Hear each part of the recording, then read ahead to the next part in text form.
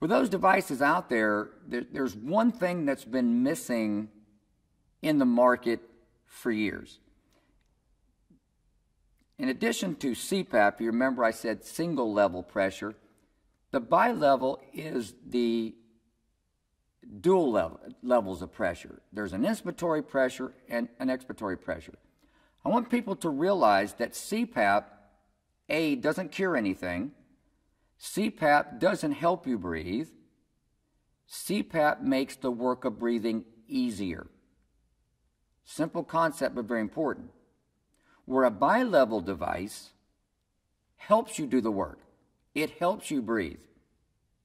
Now, a lot of medics out there are going to think that BiLevel is better, because every time they get to the hospital, the doctors change them to BiLevel. Well, then it must be better. That's not actually true. They're different. They're going to do different things, generally for different patients. You have a hypoxic difficulty breathing, which is generally a CPAP candidate. You can have a hypercapnic or high CO2 difficulty breathing, which is more for a BiLevel. But if you think about it, a lot of your patients don't call you at the first sign of a problem. They've waited all day. They're going to call you at night when they can't sleep, so they're going to make sure that you can't sleep. They're going to call you out, but they're running out of gas and they're getting tired. They have probably reached the point where they need the help that a CPAP device cannot offer. So why aren't you carrying a BiLevel device now? They're out there. You see them in the hospitals. Generally, you don't see them in EMS because it's a capital piece of equipment. A BiLevel ventilator can be as much as a $15,000 item. Trust me, I don't believe you're going to find that on your transport units or in EMS. But that's about to change. Mercury Medical has developed the first and only totally disposable BiLevel device on the planet. And we want to introduce what we call FlowSafe 2 Plus. Now you can see, if you compare it to a FlowSafe 2, they're dramatically different. Obviously to the eye they look, geez, this looks very complicated. Trust me, it is not. One of the advantages of all FlowSafe devices is it only has two parts. Most everybody knows where the mask is going to go, and the device goes here. There's no other way to put it together. You can't get it wrong. It comes in a very compact packaging so that it fits into your first-in bags, easy to store, whether you're storing it in a hospital, storing it on your vehicle. So, and then people look at it and they say, boy, that looks like it would really be heavy. And it looks like it might be. Trust me, it's not. It's actually a very light device. The difficulty in developing a BiLevel device, and I want you to think about this, is that you have to have a device that knows whether the patient is inhaling or is exhaling. How do I do that? A lot of those devices have sensors. They have electronics. They have flow diverters and know whether the patient is inhaling because valves change. You're not going to find any of that on our BiLevel device, on the FlowSafe 2 Plus. There's no sensors, there's no batteries, there's no electronics whatsoever to do that. So how does that happen? I was pretty amazed when the engineers called me down and they said, we think we've got this figured out. They took a very complex problem and came up with a very simple solution. It was absolutely amazing. Now, it might be difficult to see on the camera, but there's actually a pink area right here. And what that pink area is basically the hub of a needle. The needle kind of points in this direction towards this blue block. That needle has the jet stream going through it. When a patient inhales, it points in one direction, and when they exhale, it points in a different direction. By directing the flow into this block, which has two holes, it goes to one of these two diaphragms, which changes the pressure. It's all mechanical. The patient does it. So we took this thing, it was like everybody's trying to figure out how do we do this and then keep it to where it would be disposable, where people would be throwing it away. That was what everybody wanted. So every doctor that we have talked to, that's what they want. They want a BiLevel device. The medics, they want BiLevel device. Respiratory therapists. If you go to a hospital and they look at their number of BiLevel ventilators, They don't have that many. What do we do during flu season that we're going on right now when we run out of machines? What do we do? Now, I'm not going to try to tell you that this is the same as a BiLevel ventilator. It doesn't have a backup rate. It doesn't have any alarms. There's no timed rate. It has none of that. So it's not replacing a $15,000 ventilator. But it does more than what a plain CPAP device does. It's that gap patient that goes between CPAP and being on a ventilator. That's the patient that we're looking at here to do that. So not only does this do BiLevel, this is also a CPAP device. You have a switch here that you can change it from BiLevel to CPAP. So you're basically getting two devices in one based on what your patient needs, and it can be brought to the patient's side. So it comes with the deluxe mask, and we greatly recommend that it's used with the deluxe mask. We have found that other masks that may not seal as well is going to impact how well the product actually works. So the deluxe mask is extremely important to do that.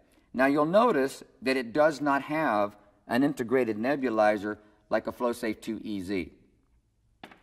The only way to do a breathing treatment or a nebulizer treatment, you would have to do it like a FlowSafe 2 and put a T-piece in between and do your nebulizer that way. But you can only give a breathing treatment while it's in the CPAP mode. If you add the extra flow from a nebulizer while it's in the BiLevel mode, it kind of tricks the device and it won't function as it's needed. As you do this, and we're going to demonstrate this in just a few minutes, it's very important that you follow some exact steps or the device will not function as designed. But there's a couple of things you need, a couple of terms you need to understand. IPAP, it's the inspiratory positive airway pressure, and the EPAP is the expiratory positive airway pressure. Remember, this is going to have two, so you're going to have an IPAP and you're going to have an EPAP. A typical order for BiLevel that a physician may write, that may be in your protocol, they're going to give you two numbers. They're going to give you commonly a good place and safe place to start would be a 10/5. 10 is your IPAP. That's your inspiratory pressure. The smaller number, the 5, will be your EPAP or expiratory pressure. Another term is called pressure support. Pressure support is the delta, the difference between those two numbers. The advantage of being able to do this and how it helps the person breathe. Remember, CPAP doesn't help you breathe, makes the work of breathing easier. BiLevel helps you breathe. So how it does this, when it clicks from the EPAP of 5 to an IPAP of 10, that little kick helps the patient inhale. So it helps them do the work. The lower resistance that they're exhaling against also makes their life better because it reduces the work of breathing. Some people believe that all of the patients that would CPAP could probably be on a BiLevel. I'm not sure I would really want to travel down that path. I think we need to know which of these patients are better for a CPAP device. Remember, I mentioned the hypoxic. Generally, these are your heart failure patient type folks, as compared to your COPD 5-pack-a-day smoker are probably more of a hypercapnic. Use your end-tidal CO2 to monitor that. Use your pulse oximetry to monitor that. Now, I just mentioned end-tidal CO2. For all of the FlowSafe devices, there's two ways you could try to measure end-tidal CO2, whether you want to do capnometry, which is a number, or capnography, which is a graph. If you tried to use the connector for end-tidal CO2 that goes on an endotracheal tube, it will actually fit between the FlowSafe valve and the mask. It would fit in between the two. But I can tell you that's not very effective. The gas flow going through the valve is so fast, it washes the CO2 out, so therefore your graph is not going to be of any value. For those that look at EKGs, your graph will end up looking like a coarse V-fib. Clinicians will know what that is, and that's of no value to you.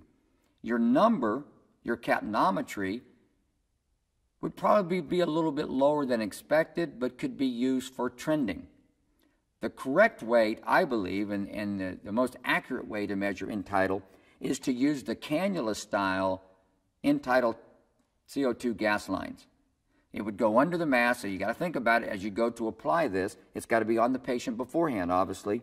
And because of the good double seal on the mask, the tubing coming out of it from the gas line doesn't appear, from everything that we've gotten feedback from the field and from what I've personally seen, does not create a problem. I believe all of these patients should be on end-tidal CO2. So make it part of your protocol, make it part of your practice, is to go ahead and get that cannula on as you're going through the process to put it on. So there's a couple of other options that we have with FlowSafe. One of the things that comes into play, as I mentioned earlier, a lot of times in other countries, they don't like the high oxygen percentage that patients are getting. We're seeing a little bit of that in the U.S. We've had some people that are interested in it. So we came up with a 35% FiO2 elbow that can go into the mask.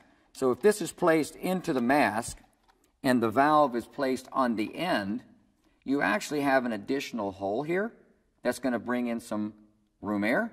So you're going to mix another percentage of 21% into your gas supply.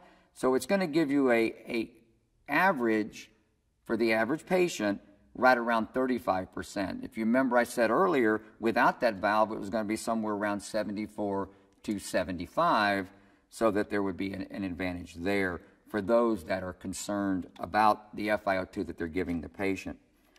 Now, for the EMS folks and for the people in the ER, a lot of times if your EMS agency is using FlowSafe and they get to the hospital and the patient just is not doing as well as you would like, and they're going to put them on a V60 or a Vision, some type of a BiLevel ventilator, typically they have to throw away the FlowSafe device, throw the mask away, which is already fit on the patient, working fine, got a good seal, and it seemed like kind of a waste, because now they're going to need about a $25 to $30 mask, which they generally cannot bill for. So what do? The problem with this setup is those ventilators require a vented mask. This is a non-vented mask.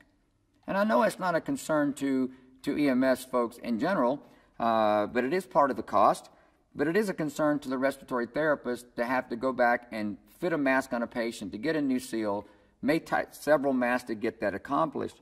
So there is a way to turn this into a very close version of a vented mask. You need two things.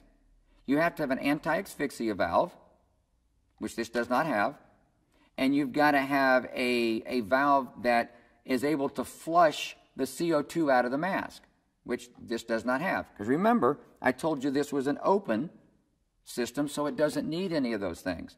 But the other devices the hospital use does. So we have a different valve that can actually be placed into the mask. Generally, hospitals purchase these because they're trying to turn this mask to be acceptable in the ventilators that they have. And the circuit that they use will have the flow valve that will flush out the CO2. And then the respiratory therapist knows how to deal with it. So instead of scrapping everything that was just done, they could use this to use it to the equipment that they have in the hospital. So it is an advantage to have that, but somebody's got to go in and tell them about that. What we're hoping is that group of patients between CPAP and a ventilator will do fine on a FlowSafe 2 Plus, and they won't have to use the more expensive device. Some of these patients don't need that level of capability. And to use this device, you don't need to be a respiratory therapist.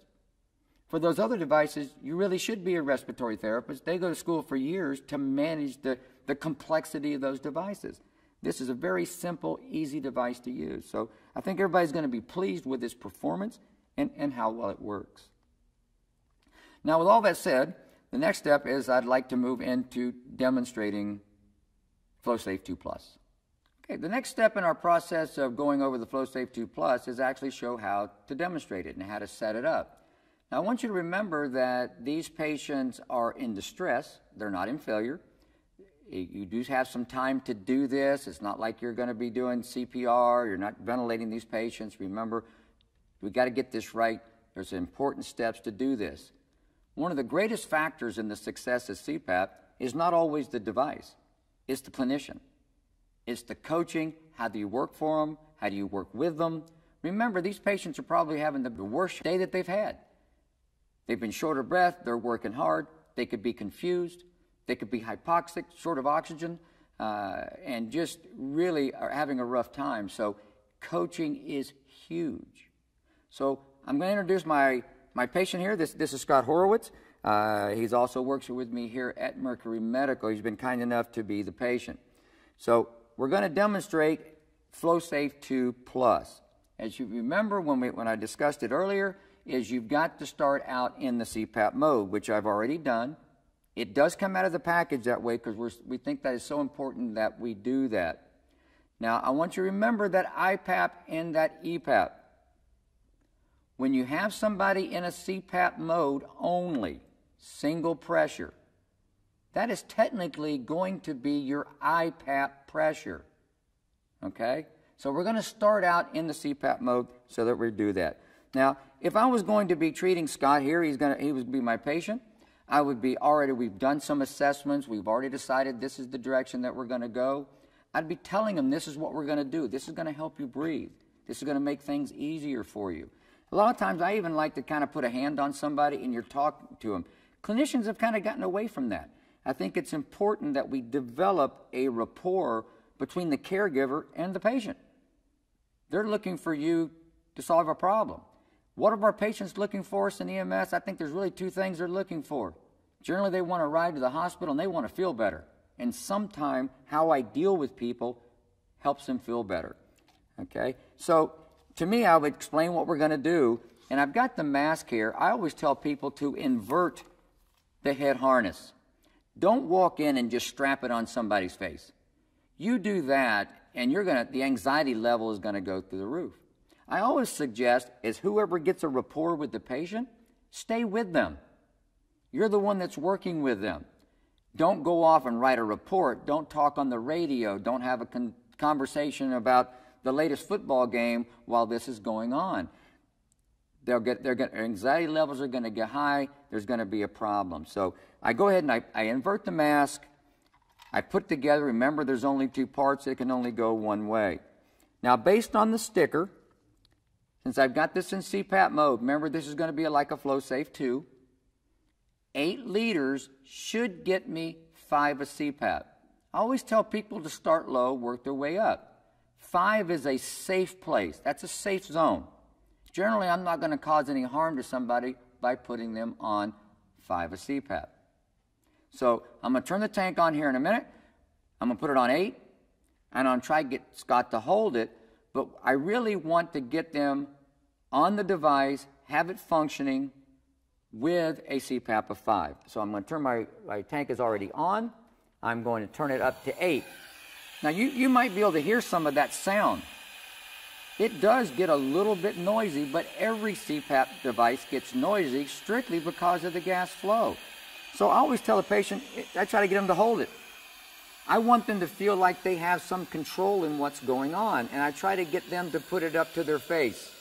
Now, if they want to pull it away, that's okay. Remember, the patient's in distress. They're not in failure. All right?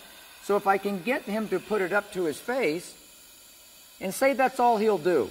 He doesn't want the strapping. The device will work. But now I have to look at my manometer to see if it's actually working, because the manometer will not register until it's got a seal on the patient's face. So I get that on there. I try to get him a little bit tighter, and I actually have him on 5. Okay? Now, what I want to do so that everybody on camera can see this, now this does not come with the FlowSafe device. This is for demonstration purposes only, but I'm going to put the larger manometer that you can see there on the table. Now you see, notice as he does that, I want to see what you're actually getting there. We're right on about 5. I would like to pressure to be a little bit more consistent, so I'm going to turn it up. Now you'll notice the needle moves. It's not going to stay exactly on the number because as you breathe, you're changing the intrathoracic pressure in your chest, so you're going to have some fluctuations. But I want a kind of a mean average right around 5, and I kind of like that. So once I get him to where he'll stay on it and everything's fine, now I can take the head harness and bring it over. Always be careful of their ears.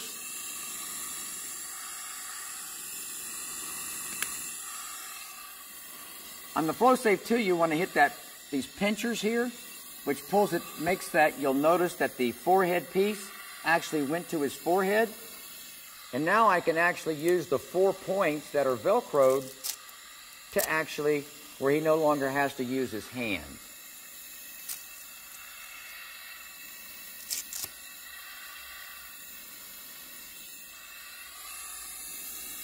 You notice I think my pressure probably should still be staying around 5, which we're doing pretty good. So now I know that he's not over breathing it. It's not going to 0 when he inhales. I got a good mask seal. It's registering, so I'm happy with that.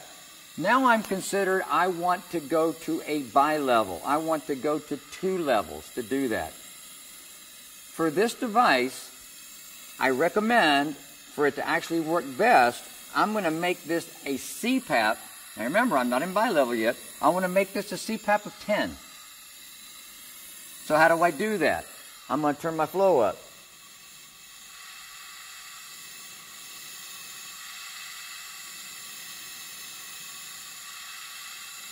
Okay? Once I've done that, I've got a CPAP of 10. That is your IPAP. That's your inspiratory pressure. It's now set. So when I flip this switch to BiLevel, okay, I still got my inspiratory right there. When he inhales up at the 10, you'll notice it's going down, but I really want it on a 5. To adjust that, there's a little disc here labeled EPAP that I adjust that.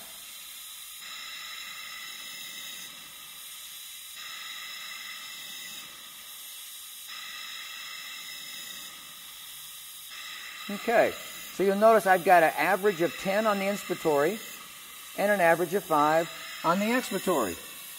He is now on BiLevel. It is helping him do the work. So it's a significant advantage to be able to do that. Now, if I wanted to do a breathing treatment, I would have to put it in line where my manometer is keyed in now, but I would have to go back to the CPAP for this to actually work, or we're going to fool the device. So this should make it much more comfortable for him to do that. To use FlowSafe 2 Plus, it's very important that we follow those steps as I outlined there. Start in CPAP. Start it at 5. Make sure your mask is not leaking. Make sure he's not drawing it down to 0. Then adjust your CPAP up to 10. If everything still stays fine, it's still not leaking, then you can flip your switch to BiLevel and adjust your EPAP. And that's really all there is to it. Now, maybe when they get to the hospital, you may have to explain to them what this is, because this is really new and it's out there. And we're also looking at using an elbow in this location where the device is more straight down than coming straight out. That was an option that people could do. They found this to look a little, almost like the beak on a bird or something. It looks kind of awkward, so you could actually do that. So that's the FlowSafe 2 Plus. This has been Steve LaCroix with Mercury Medical. If you have any questions, you can go to our new website at mercurymed.com, or you can send me an email. My email address is slacroix, that's Lecroy, at mercurymed.com. I hope this has been helpful and very informational. Look forward to hearing from some folks. Give it a try. You'll find this to be an excellent product, and I think your patients will be better for it. Have a good day.